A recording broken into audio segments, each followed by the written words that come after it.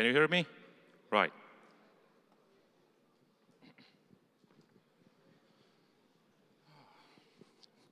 So, good afternoon, ladies and gentlemen.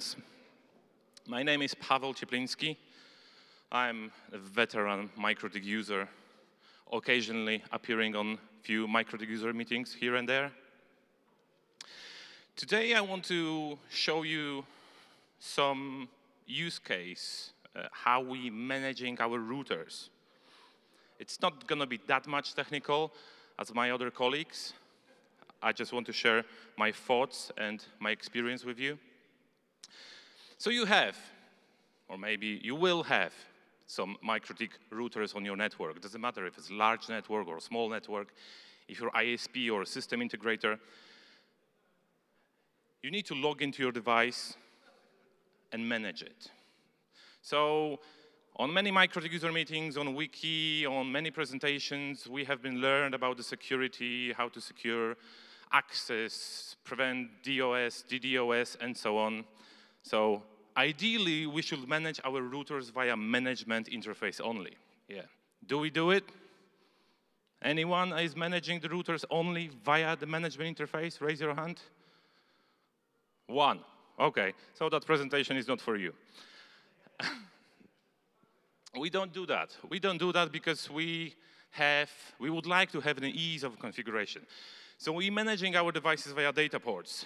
We're not disabling discovery on interfaces, on layer 2 networks, even where our customer exists. We do not turn off the Mac Winbox or Mac Telnet. Why? Because sometimes it can be a lifesaver.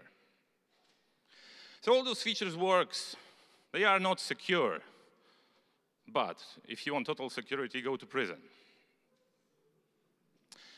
Sometimes, in most of the occasions, we don't really need that security. All of those features works ideal on small network, on layer 2 network.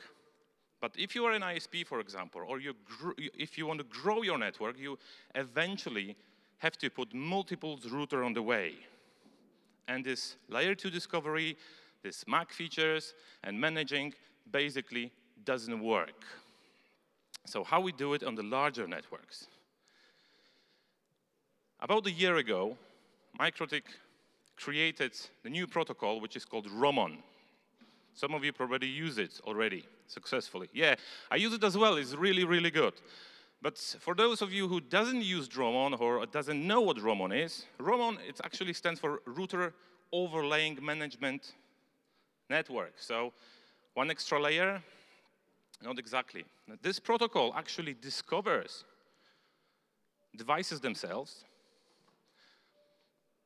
and creates a form of adjacency, connections. So we can put our management data over that network and basically still have ability to discover them. This is especially useful if you have a rooted network with OSPF, for example. It's that easy to configure, and it's that easy to use as well with the latest Winbox. Some technical stuff. All we have to do is to go to our tools, enable it, and we have ability also to secure it a little bit, applying some security keys on specifying interfaces on which this RoMON discovery or RoMON network may work. It's easy as that, and with latest Winbox, we just can specify any of those RoMON routers, connect to it, and have access to all of our devices. So it's really, really useful if you have a rooted network.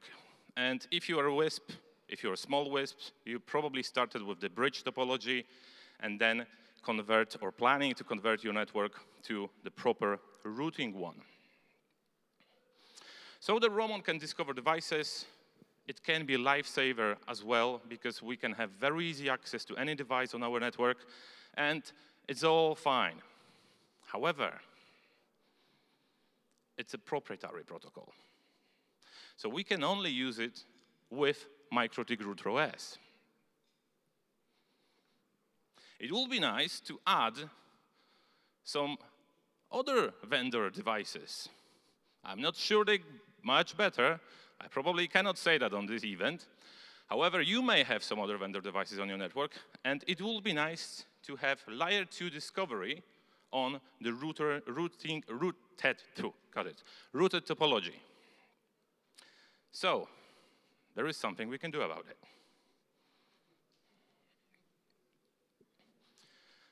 Some of you probably using that on your network. It's not the new idea. It's not rocket science.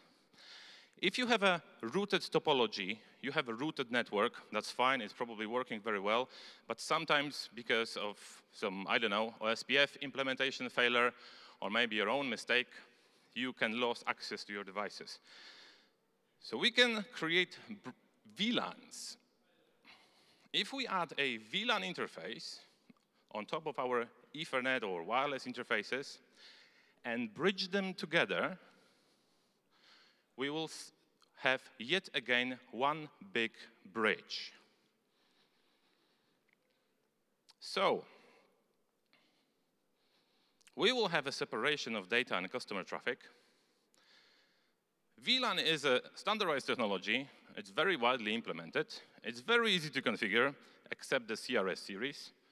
I'm using MikroTik for many years, and I'm still having problems to configure those VLANs on the CRSs. And we have ability to access third-party devices on layer 2. It's not that difficult to configure. Does any one of you uses this approach of management VLAN in the network? Raise your hand. OK, some of you. So that presentation is not for you neither. Thank you.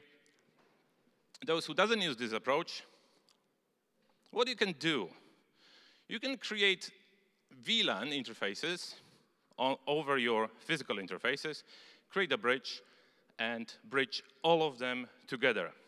Just making sure your STP or RSTP is enabled, because we will have one big loop at the end of the day.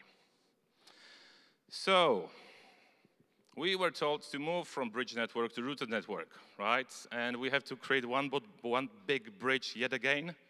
Well, yes, but only for management. So this management bridge is not used for carrying customer data. It's purely for managing our devices. What about the broadcast storm? We still have a huge layer 2 topology. Yes, the broadcast storm may happen, but because we don't have customer devices on that network, there is not that much risk. There are only our own core devices. What about STP? STP may lead to non-optimized traffic. It's not that brilliant as dynamic routing to select the best path or redundancy and so on. Sometimes before it switch, it can be impossible to use STP for a couple of seconds. But this management VLAN is purely, or can be purely used for emergency access. So do we care if we have non-optimized topology? Not really. So let's compare both together. RoMON is very useful and can be very useful for those of you who doesn't have a one big network. Maybe you manage a couple of networks, I don't know, hotspots, for example, all across the country. RoMON can give you very easy access to devices behind NAT. All you can do is just connect to the RoMON device and let it be the RoMON agent, and bang, discovery, management, access works ideally. Technically speaking, it is also possible using management VLAN, but it's much harder to do, so I take no. Can we use other client than Winbox for RoMON? Well, on your standard PCs for RoMON, definitely no. If you decided to use a management VLAN approach, then answer is obviously yes. VLAN approach is obviously vendor independent, but RoMON can give you encrypted sessions. So there are some pros and cons.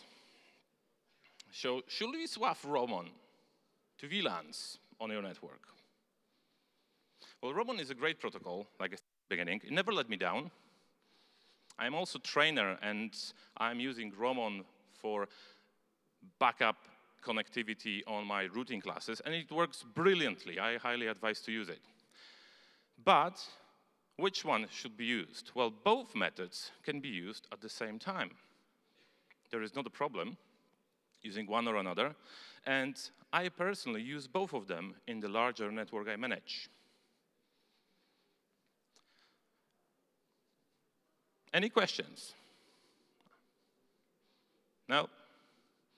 I bored you to death and you went asleep. Right, if you found it a little bit useful, you can visit my, now some commercial, now probably MikroTik can cut this from the going into air.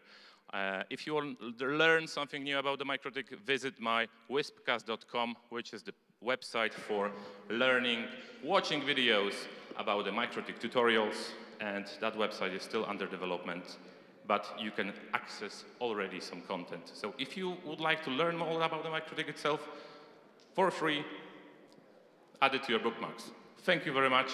It was a pleasure. Thank you.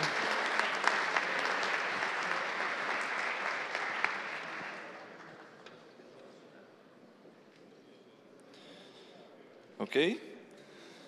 So the next, in a couple of moments, will be why using MikroTik by Thierry Ver from France.